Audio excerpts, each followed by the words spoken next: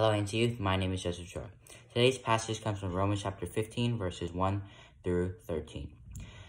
Paul, or the author of this passage, what he's trying to tell us is that if we are strong and fortunate enough, that we should help other people, and that we should always praise and worship and try to glorify God. And especially during this coronavirus and this quarantine, we should most definitely help other people if we have the materials and time, and if we are strong and fortunate enough. And I think that this is more important than ever, because especially during this hard time, more than ever, people need help.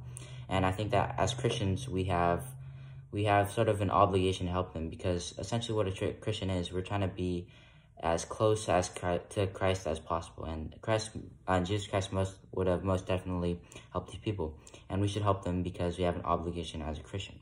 And we should always we should always worship and try to glorify God, because in reality, you might not think it, you may not see it right now. However, God has done so much for you, and you should always try to praise Him even during these hard times. And you need to thank God for doing multiple things, especially during these hard times, because it will most definitely help you. And in addition to that, going back to the first point, how you should help other people. Helping other people will not only help you and the person, but help the community as a whole.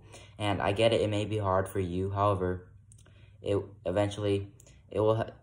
for the greater good, and it's to show and essentially what you're doing is you're sort of mirroring Christ's love to them.